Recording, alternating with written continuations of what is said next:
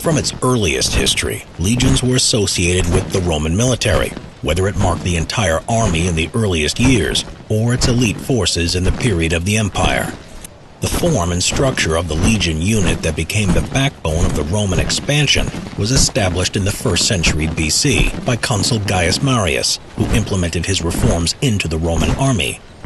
These reforms gave birth to the legionaries, the professional heavy infantrymen of the Roman army, the soldiers who shaped the history of Rome. They helped Julius Caesar become the dictator of Rome, and Octavian Augustus transformed the Roman Republic into an empire. The Roman army marched across most of the known world in order to establish the domination of Rome. The Roman legions even survived the fall of Rome in 476 and continued to survive in the Eastern Roman Empire.